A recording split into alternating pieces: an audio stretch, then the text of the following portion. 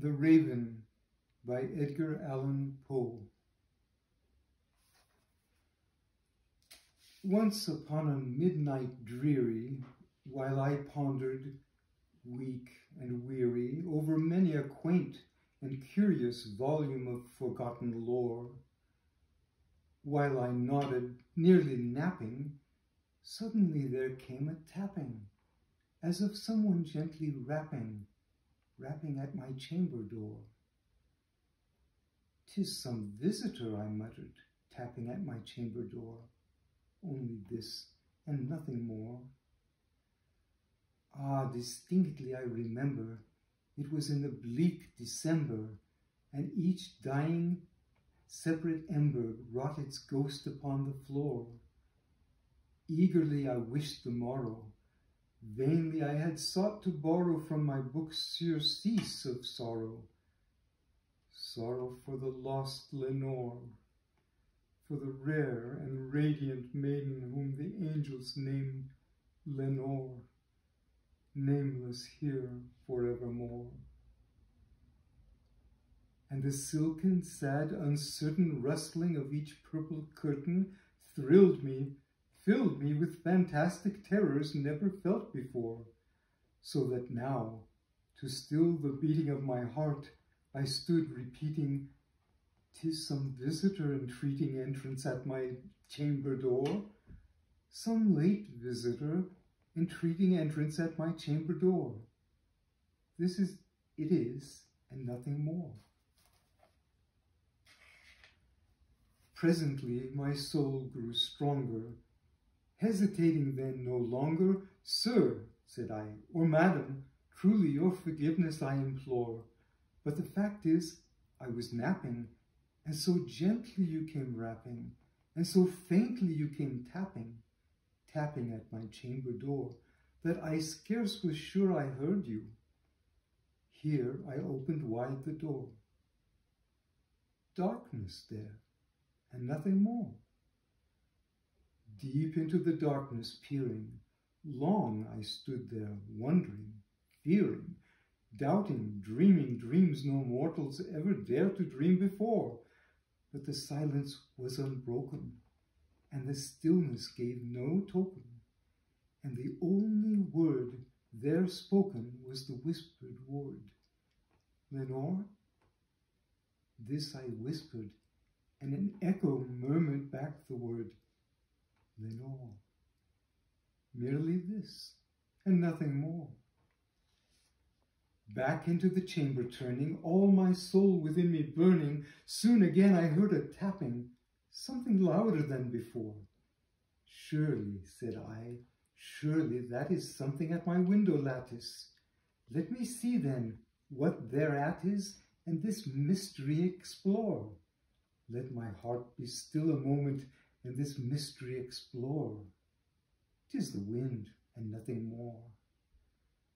Open here I flung the shutter, when with many a flirt and flutter, in there stepped a stately raven of the saintly days of yore. Not the least obeisance made he, not a minute stopped or stayed he, but with mien of lord or lady perched above my chamber door, perched upon a bust of Pallas, just above my chamber door, perched and sat, and nothing more. Then this ebony bird, beguiling my sad fancy into smiling, by the grave and stern decorum of the countenance it wore, "Though thy crest be shorn and shaven, thou," I said, "art sure no craven, ghastly, grim, and ancient raven, wandering from the nightly shore. Tell me what the lordly name is on the night's Plutonian shore." Quoth the raven, "Nevermore." Much I marveled at this ungainly fowl to hear discourse so plainly, though its answer little meaning, little relevancy bore.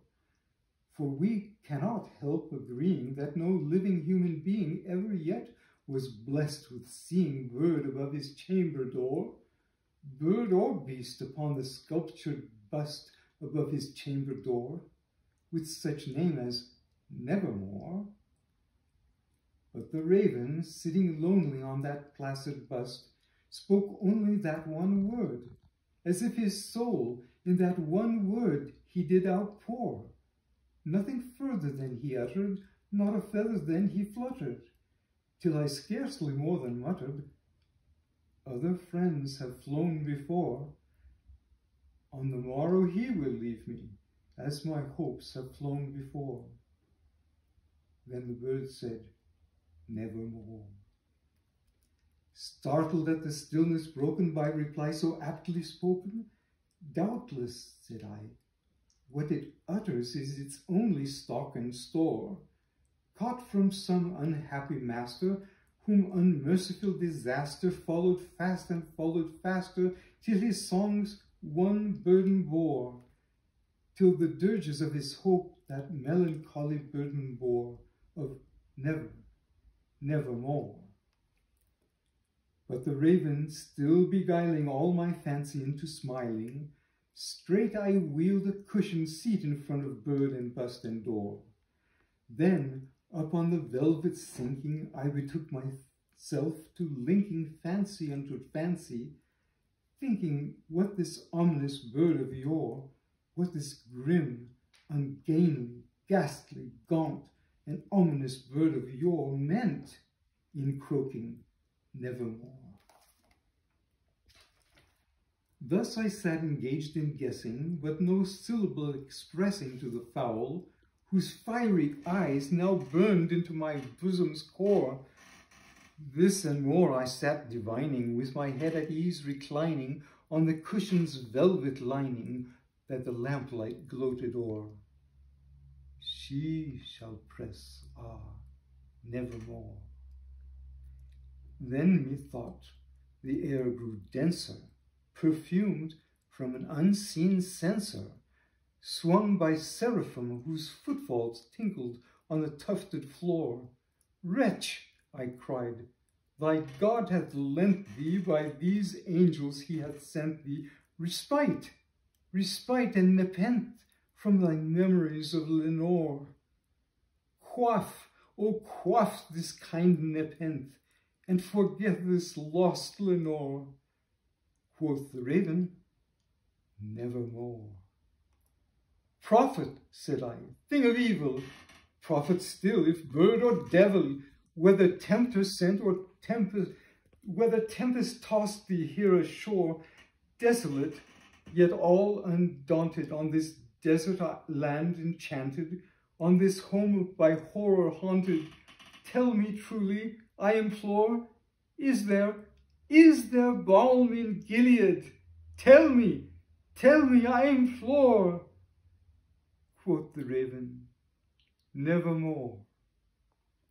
Prophet, said I, thing of evil, prophet still, if bird or devil, by that heaven that bends above us, by that God we both adore, tell this soul with sorrow laden, if within the distant Aden it shall clasp a sainted maiden, whom the angels name Lenore, clasp a rare and radiant maiden, whom the angels name Lenore.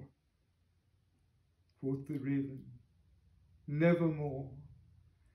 Be that word our sign of parting, bird or fiend, I shriek, upstarting, get thee back into the tempest and the night's Plutonian shore. Leave no black plume as a token of that lie thy soul hath spoken. Leave my loneliness unbroken.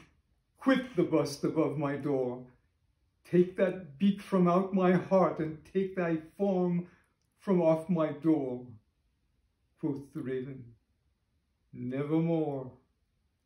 And the raven, never flitting, still is sitting on the pallid bust of Pallas, just above my chamber door. And his eyes have all the seeming of a demon's that is dreaming, and the lamplight o'er him streaming throws the shadow on the floor.